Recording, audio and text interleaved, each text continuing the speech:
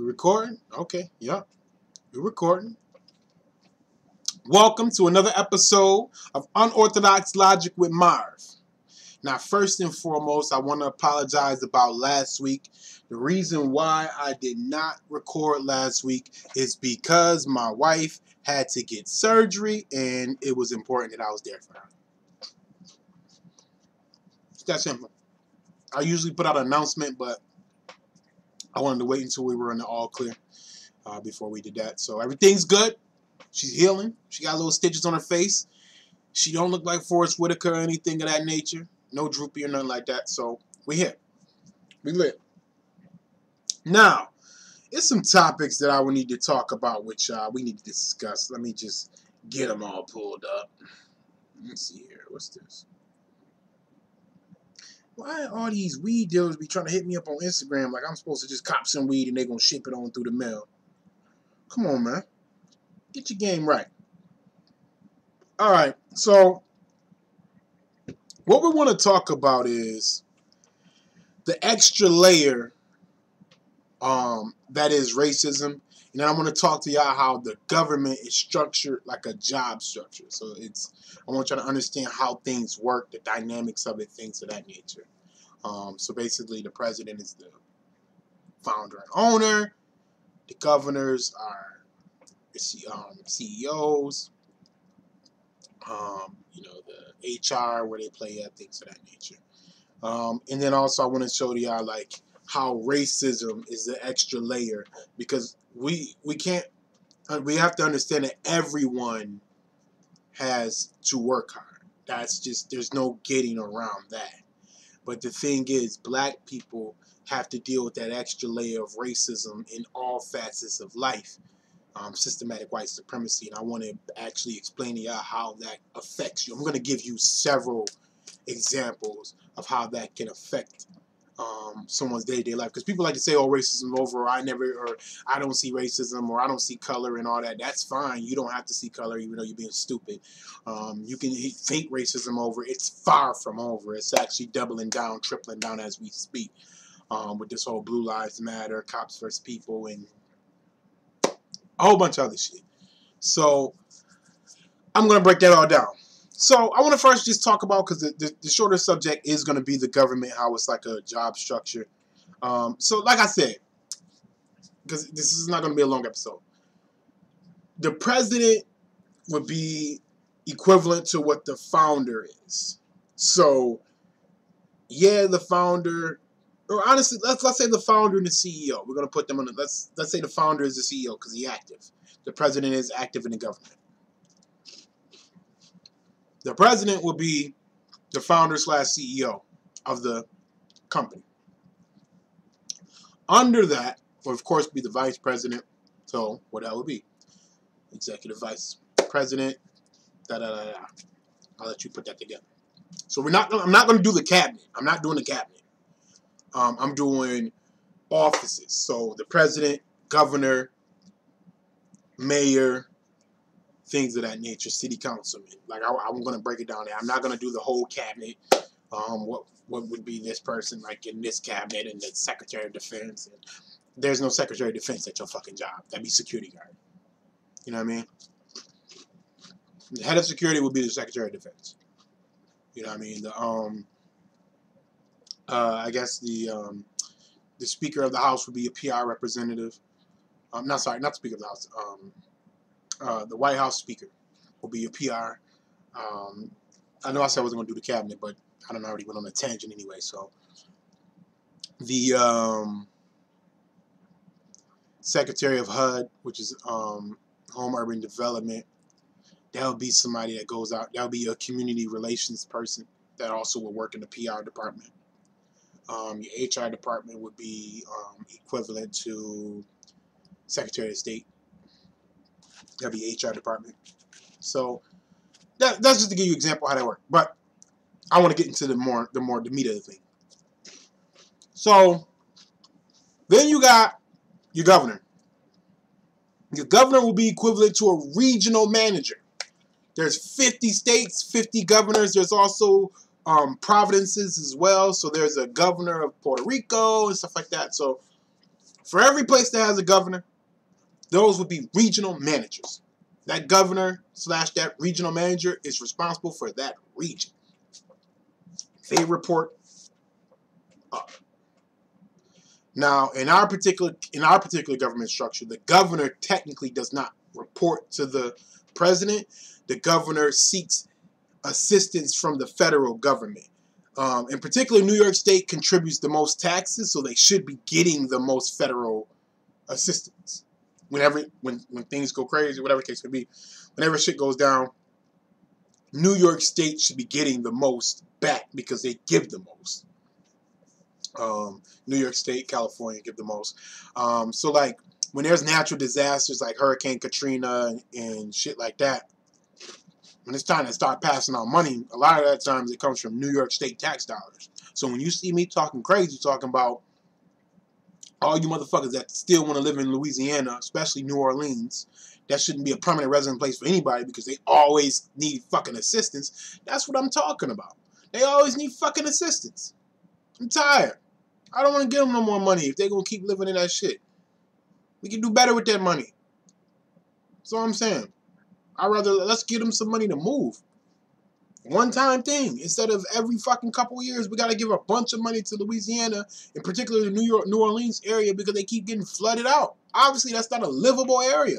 Let's stop trying to make it a livable area. Just a thought. What type of shit is this? Just a thought. But, so the governors would be the regional managers. Then, within each region, there's store managers, right? The store managers will be the mayors of each city. So each city would represent a store, and that store needs a manager. That is what the mayor would be. Now, I'm not saying how checks and balances work within the government, because we can get into that another time. What I'm trying to do is get you to understand how you break down the government and what level each person is, so you know who's top dog, who's not.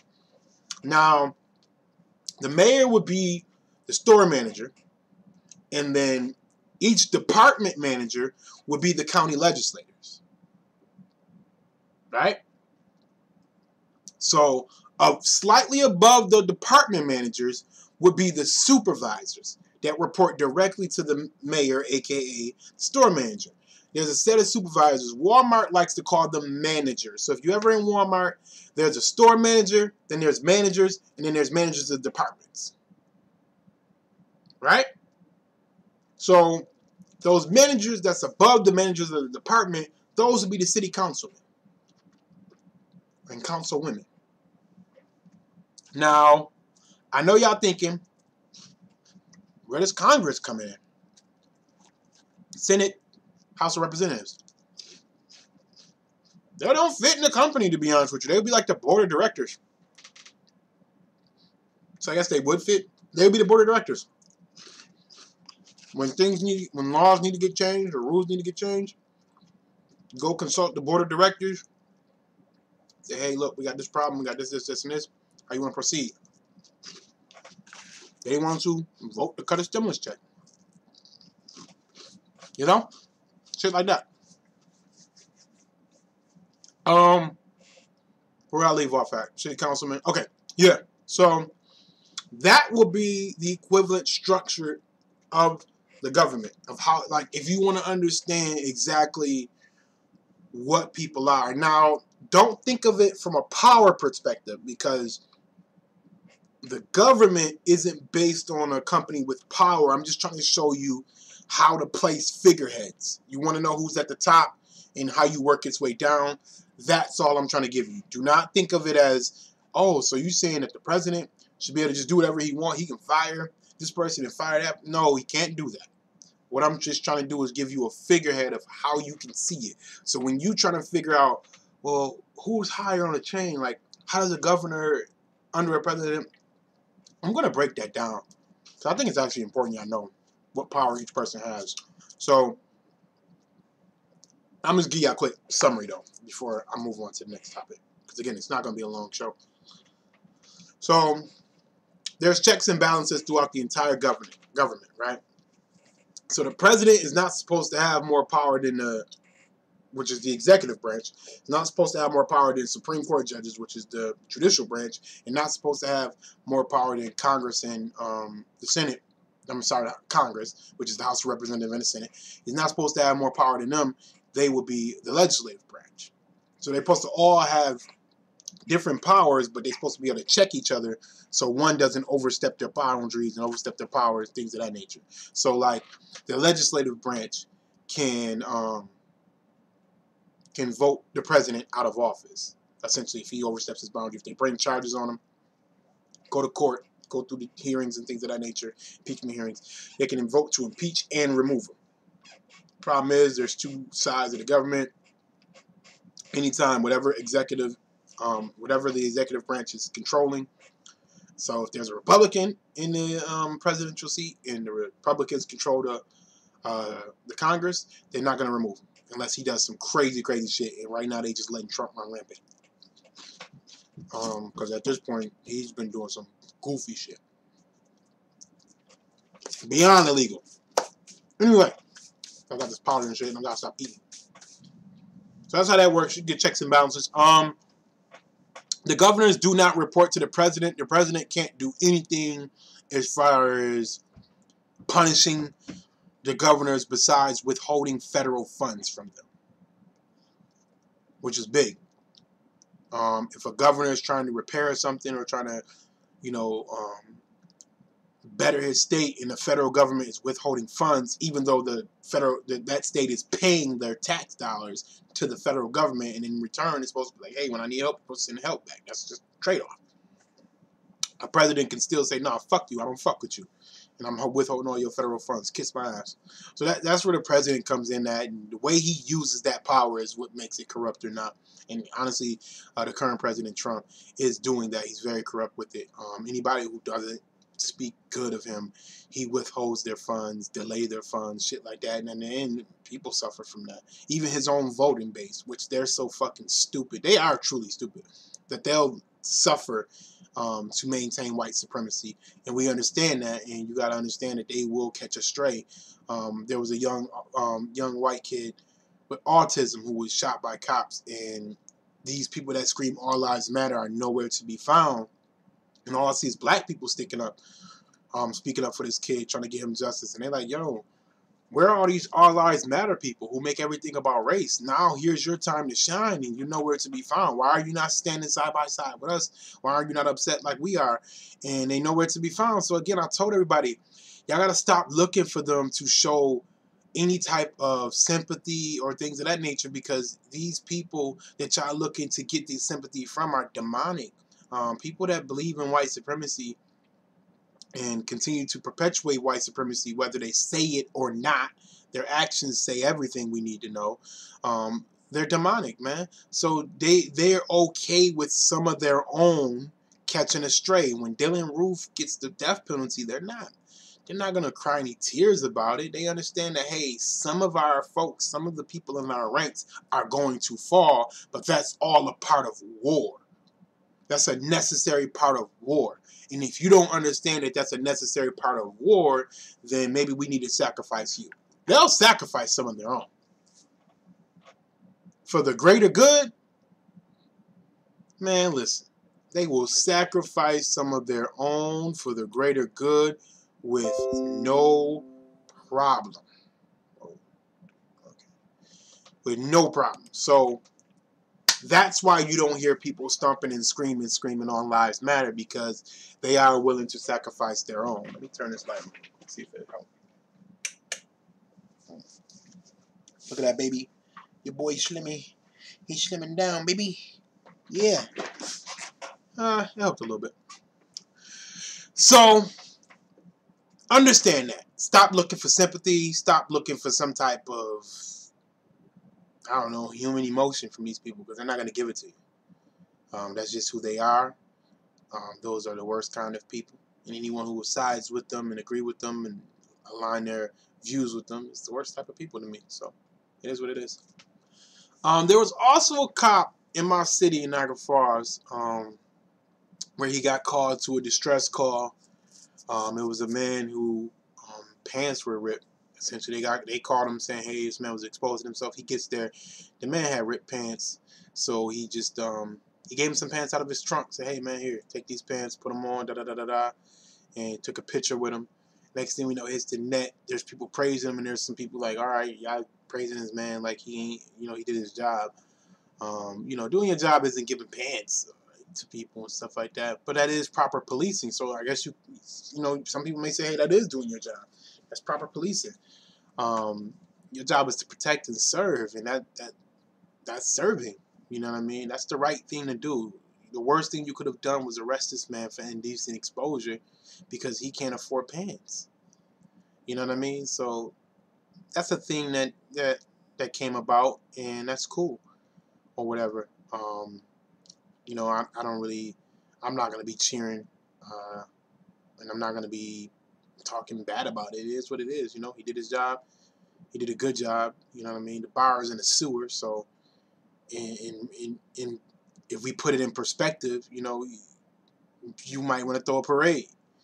I won't come to the parade, but I'll give him a little head nod. All right, cool, good job, cool dude. I know him. You know what I mean? I'm not gonna say his name on here.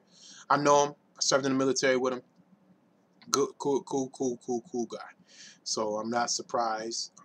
But at the end of the day, we got bigger fish to fry. We got more important things to be worried about than something like that. So it is what it is. Now, what I also want to talk about is this extra layer of oppression, is what I'll call it.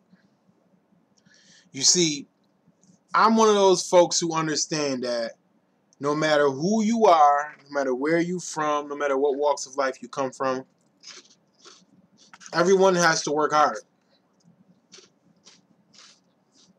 Everyone has to work hard. Now, are there billionaire people who get stuff handed to them and they hard work isn't as hard as the person that's coming from the mud? Of course. But there's no way you can ever be successful in this world without working hard in some way, shape, or form. Even if you scamming. Even if you scamming, you got to work hard to gain credibility to be able to scam. You can't just come out of the blue from nowhere, drop out of the sky, start scamming thinking it's going to work. Because it won't.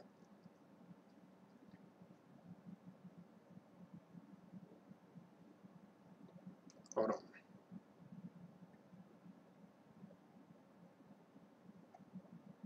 So that's something you got to understand. So with that being said, I want to give y'all some examples of how, for those of you that are doubters or don't think that there's systematic oppression for black people, or don't think racism is still alive, or say, hey, stop being lazy, stop making excuses. I had to work hard. You can do it too. There was a picture where you see there's a black person and a white man. I don't remember if it was a black woman or a black man. Where they are running the same race, essentially, same length, I should say, going to the same goal, where the white man path is clear and the black person path comes from hell. Now, let me explain to y'all how that works. I'm going to use a white man and a black man. I'm going to show y'all how, when you build a system of racism, it perpetuates itself. It doesn't need to be said. There's no secret meetings that need to happen. There's no hand signals that need to happen. It's just embedded in the culture. And it just happens on its own. We're going to call the white man Bob. We're going to call the black man Jamal. White man Bob, black man Jamal. Alright? Bob and Jamal come from the same neighborhood. We'll say lower middle class. I don't want to make them both poor because then they end up being crackheads or some shit. Want to be on meth and want to be selling on the meth. So I don't want to do that. I want to come from lower middle class. Bob and Jamal come from lower middle class families. Barely gets by.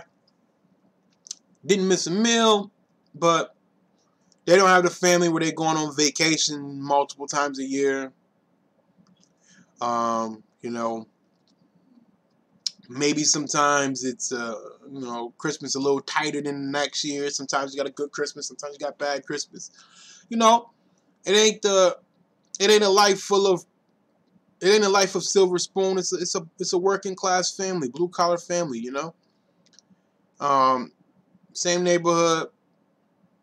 You know, and then Bob and Jamal going through life, going through school, things of that nature. So here's where trickiness comes in at. Bob and Jamal's in class together. They actually go to the same school, same grade. They're in high school. They go see their guidance counselor their senior year. Now, I know for a fact that Jamal done already done faced racism, but I'm going to just skip to the senior year because I want y'all to see the systematic version of it, not the just the, oh my God, he treated him wrong and he doesn't get the benefit of the doubt, things of that nature. I want to teach you how in system, how it affects you financially, things of that nature. Bob and Jamal is getting ready to go to college, so they go see their guidance counselor. They got the same guidance counselor. Bob's walking out with a smile on his face. His guidance counselor just told him, hey man, you got decent grades. You come from a lower middle class family, so you probably be able to, you can get some financial aid and you should apply for a couple scholarships. And as long as you work hard, man, you can get through it. It's going to be some hard work. You don't got the silver spoon. You don't get the privileges that those rich kids get. But if you work hard and you stay focused, you can be something out here, Bob. Bob's walking out with a smile on his face. Jamal walks in. The guidance counselor white.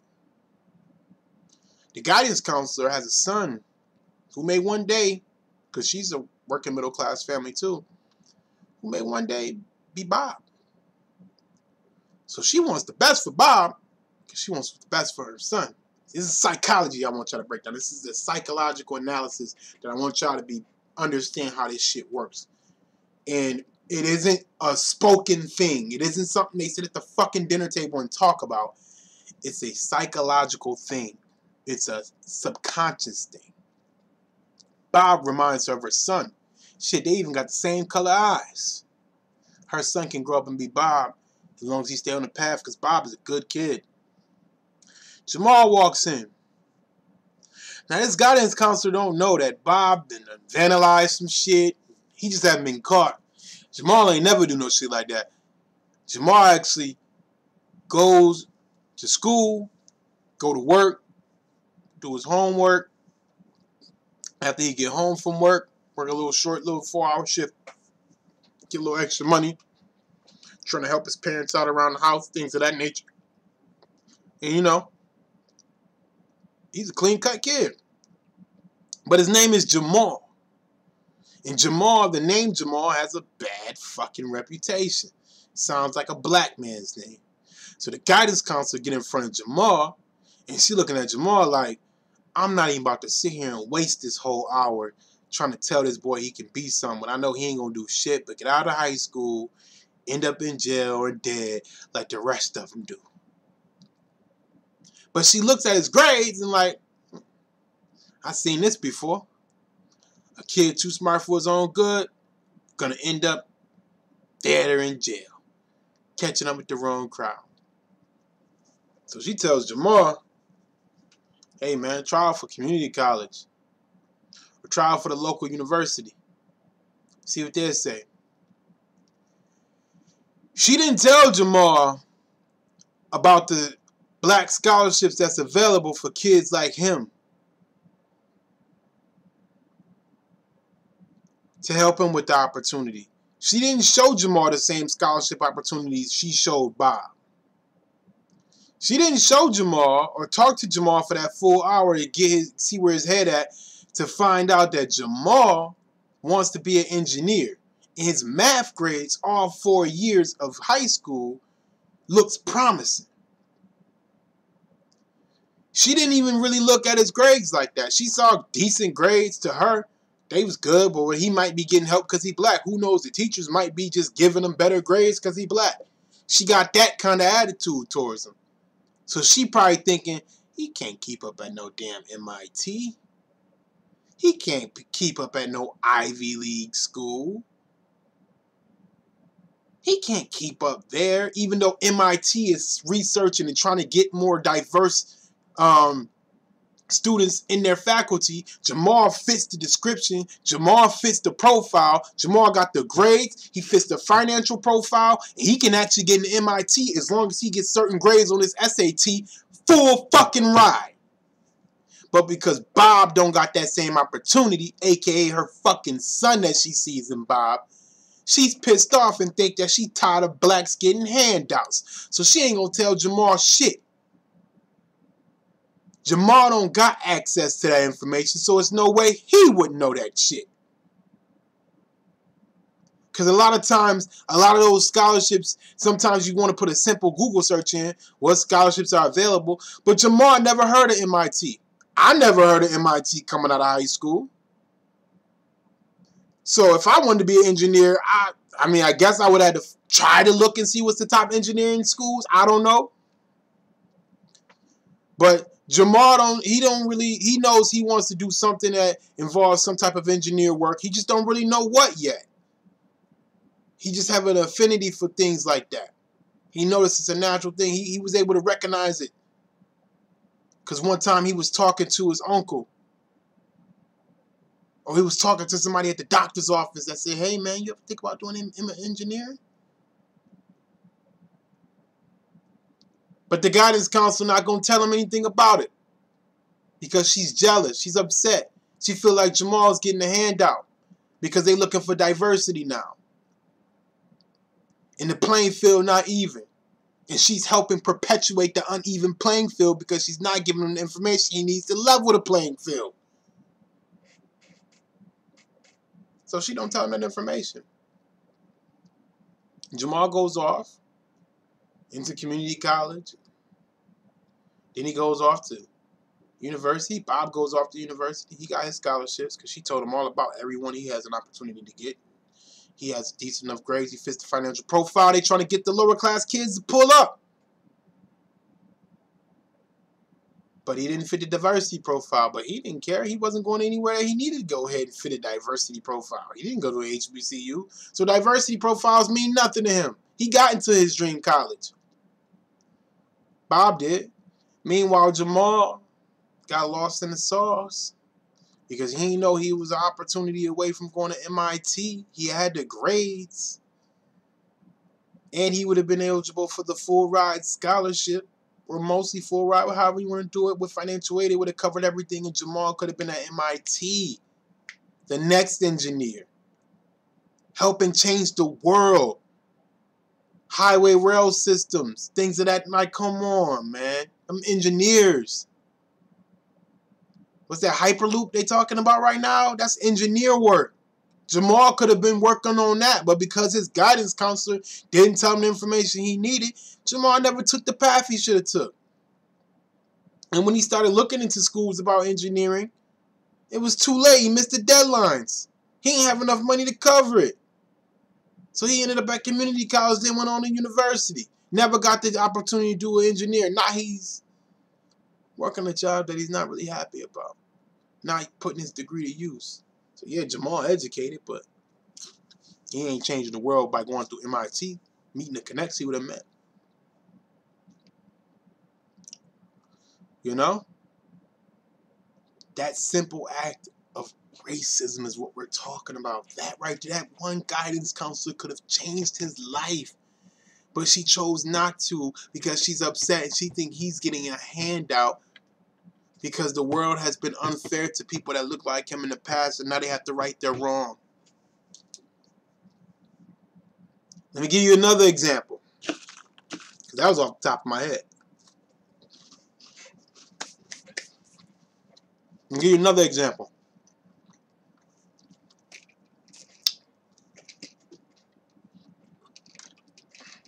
I'll give you two names. I'm going to do a white woman and a black woman.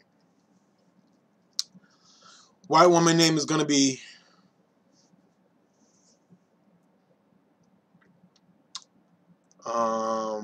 Margaret. She's named after her grandmother. Fresh graduate from college. Going off to her interviews right now. Margaret.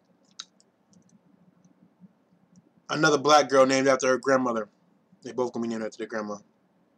Her name is gonna be it's a black woman's name.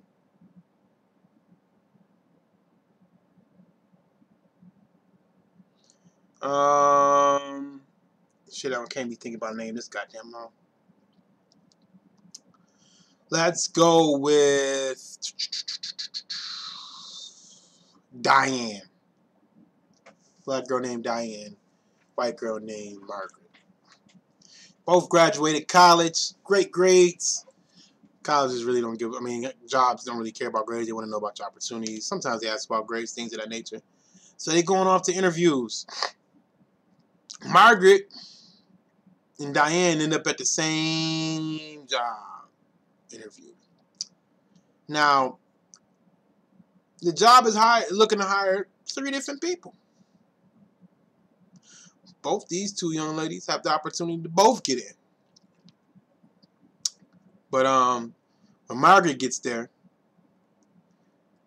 she sees the secretary. The secretary smiles at her, asks her how she's doing. Secretary says, "Oh, I like your eyes. My daughter has the same eyes. My granddaughter, excuse me, has the same eyes." Because this is an older lady, secretary. Tells her to go sit down. She's going to get ready and call the interviewer to come get her. She calls the interviewer comes gets her. Boom. Diane comes there. Now, Diane is one of them little fly little black women.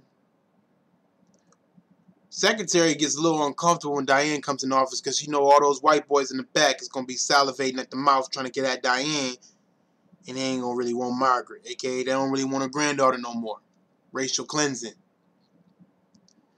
So when Diane gets there, she's smiling. She asking how she's doing. Talks about the weather. The lady gives her short, clipped answers. Told her to have a seat. Somebody will be up there to get her. She didn't say she's going to call the interviewer. She said somebody will be up there to get her. Because she also knows that black people have a reputation of being late. So what she's going to do is, she know what time she's expected. Diane's on time. Actually, she's early. She waits until the interview time has passed before she says, "I don't know what's going on. Let me go ahead and give a call." And when she gives a call back to the interviewer to come get Diane, she makes it seem like Diane just got there. Now, she don't say Diane just got there. She calls back and say, "Hey, I have a Diane waiting on you." Now, the secretary knows she should have said, "Diane has been waiting on you since this time." But she purposely says, "Hey, I have a Diane waiting on you," after the time of the interview is supposed to start, because that implants in the head of the interviewer that Diane was late. Black people have a reputation of being late. So now, when Diane goes to that interview, she's flying through it, she's looking good, everything's great. They can't get out of their head that Diane was late. So is she going to be late? If she's late to an interview, she's not even willing to put her best foot forward. So yeah, this interview may look good because she knows how to dress it up real good. But Diane's probably going to be late a few times here and there, and that's going to probably start to drag. And then if we try and fire her, it's going to become a lawsuit for racial discrimination.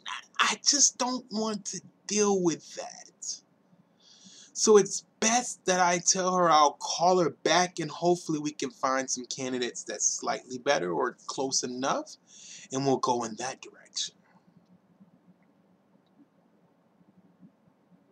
Now, I know y'all probably thinking like, "Damn, you just blowing this whole shit up." It ain't like that. Bullshit. Bullshit. It's not like that.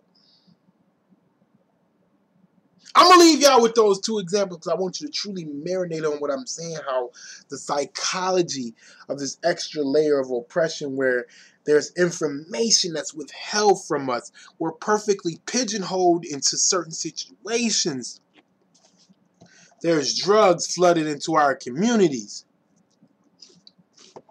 The jail sentences that are given are triple the amount of time. Things like that. You see, California just passed a law. California has passed a law where they said if you're within 10 years of the age of the child that you molest, to register as a sex offender, this is in California, it will be subject to a judge's discretion. That extra layer of racism always works its way into our judicial system, don't it? So what do you think the judge is going to do when he is up to his discretion on who gets to register for as a sex offender or not? They got to get those black sex offender rates up. And this is going to be something that's going to be implemented not only in California. You'll start to see it spread throughout like wildfire. Every democratic state is going to have it first, and then it's going to slither its way into these other states. I mean, call me Hotep, say I'm a conspiracy theorist, whatever you want to, but watch and see.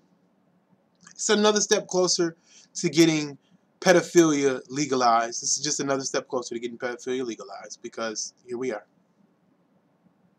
There's no reason why if you molest a child or rape a child, you should not be on, you should be in jail for a long time, but you also should be registered as a child sex offender. But, you know, California is going to be the first to say, we're going to go ahead and slow that down with these white men. Can't keep doing this to them. So that's what's about to happen. Don't believe me, just watch. But I appreciate y'all listening to the show, man. Make sure you follow me on all social media platforms, HVO Marv. Make sure you follow Unorthodox Logic on all social media platforms, UL with Marv on Twitter. Man, again, I appreciate y'all tuning in week in and week out. Y'all let me, man. Send me, and make sure you tune in to Marv's World Radio Thursdays, 10 p.m. Marv's World Radio. Make sure you tune in. Starting September 10th, 2020. So if you are listening September 10th, 2020 to Marv's World Radio Live, you will make history of listening to the relaunch of a future Radio Hall of Famer. I'm speaking in existence, baby. Let's get it. All right, we out. Peace.